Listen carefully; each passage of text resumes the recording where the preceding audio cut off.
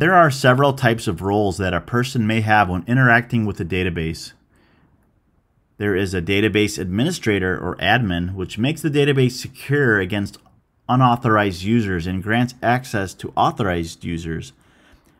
Then there's a database designer, which creates the database structure and determines the format of each data element.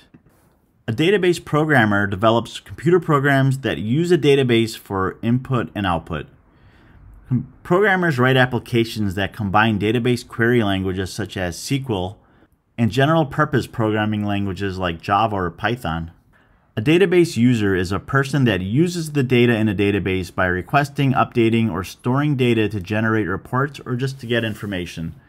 Database users typically access the database data with software applications, but may sometimes write SQL queries to directly access the data. For small and simple databases with not a lot of data or users, one person may take on several of these roles at the same time. For example, an admin may also have designer and programmer and user roles.